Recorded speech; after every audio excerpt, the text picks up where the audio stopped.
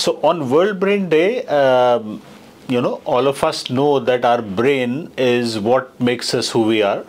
And therefore, brain being a very, very precious and a very, very sensitive and complex organ, we have to take all kinds of care for it. So including our health, the brain health is also very important. As far as dealing with brain diseases goes, the couple of points I would like to make is, first of all, there are new technologies available for diagnosis. We should seek early and prompt treatment for any ailment that may be related to the brain.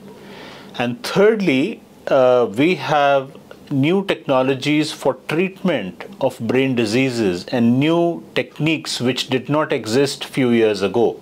Examples being non-invasive treatment of brain tumors using the CyberKnife, deep brain stimulation, which is very, very useful for Parkinson disease, epilepsy, dystonia, and so many other brain disorders, and newer kinds of imaging, which is enabling us to look at the brain and care for the brain medically in different ways.